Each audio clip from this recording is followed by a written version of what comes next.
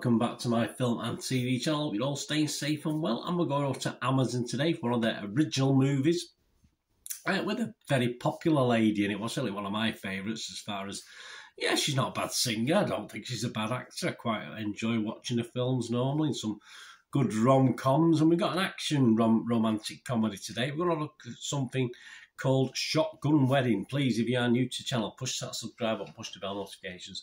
All film reviews, TV drama reviews, quizzes, information vlogs, lots of different things on here. So if you can jump on board and spread the word, it'd be much appreciative. And you're pushing buttons, I've already pushed the button. Push that other little button as well, that little like button if you can. I'm trying to get between 10 and 15 likes for these vlogs for the film and TV channel. So if you give us a like, a thumbs up, make an old film and TV watcher very happy. Yes, Shotgun Wedding.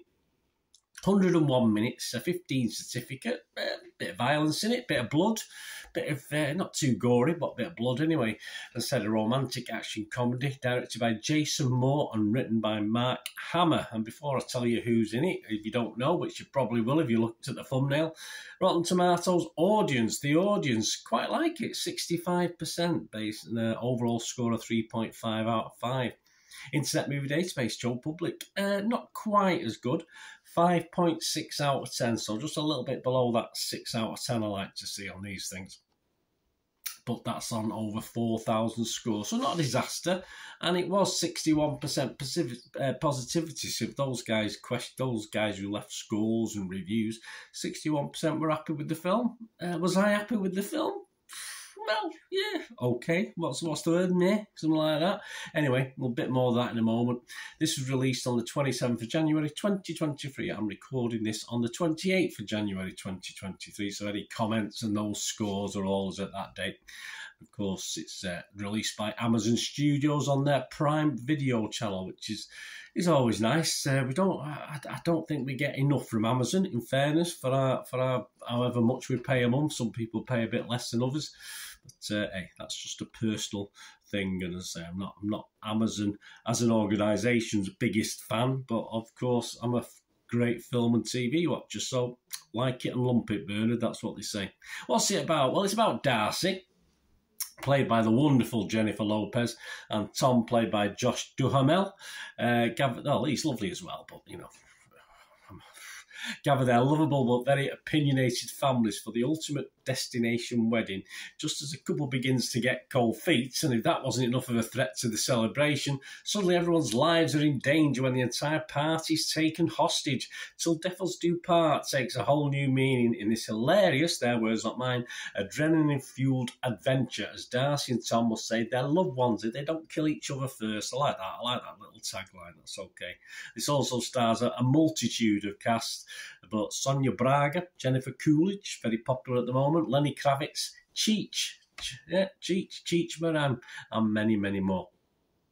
Rotten Tomatoes critics. What about their critics? Well, the public are okay, middling to okay, but the critics, not quite. 46% of the 71 critics are positive on Rotten Tomatoes, so that's less than half.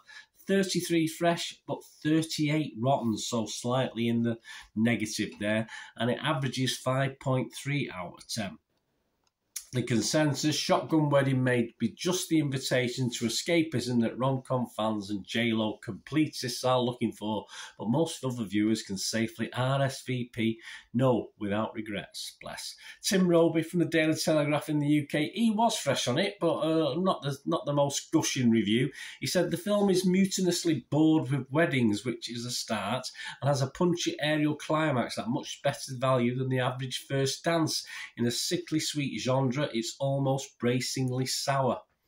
Yeah, I think that's a positive. It is, yes. I was to say sickly sweet genre. Yeah, I suppose it is. There's a darkness to this that doesn't quite work. There's a dark element with this, and it's a dark element played for comedy, but I think they could have done it just a little bit darker. It would have made more an effect on me anyway.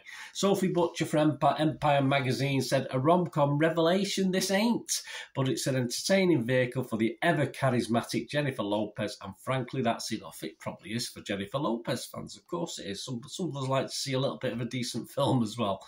Guy Lodge from Variety said, neither Moore's direction nor Mark Hamill's script lean enough into the absurdity of the situation for the film to take flight. I'd have to agree with Guy there. They've got all the guys there, they've got all the sets there, they've got all the crews there, and the script doesn't quite work, unfortunately.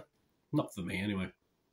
Metacritic, the other critic site we look at, they give it 47 out of 100, so very similar based on 27 critics, and it scored anywhere between 25 out of 100 and 67, which was the highest out of 100.